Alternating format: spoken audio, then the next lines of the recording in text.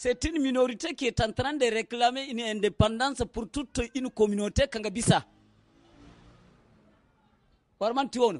Mais aujourd'hui, une minorité kangona a indépendance, vous devez d'abord aller vers ceci-là.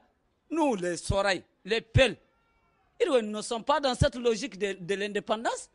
Mais chaque fois, on parle vraiment de rébellion au nord. Est-ce que tout le monde est rebelle? Je pense que vraiment toutes les communautés du nord du Mali sont victimes de la guerre. Il ne faut pas l'oublier.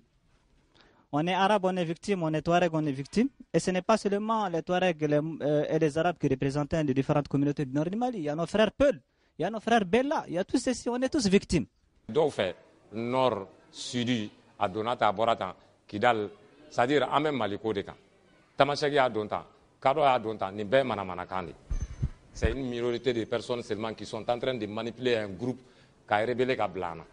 Face à ce cycle de violence, les ressorts des consultations que les mécanismes mis en place pour gérer ces conflits sont devenus au fil du temps eux-mêmes partie du problème.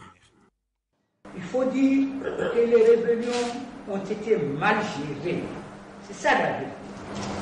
Parce que honnêtement, on en a marre avec ce problème. Il n'y a pas de paix, il n'y a pas de guerre. On ne sait pas à quel sens c'est lié. Donc, avec des défauts d'ailleurs qu'on a fait d'autres jours.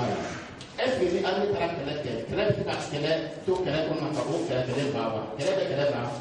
Donc, nous est-ce que nous devons nous faire à Kenya et du Sousmaka? Nous devons maintenant du Sousmaka, nous menons. Nous nous avons dit que Kenya, vous, il faut inventer ça.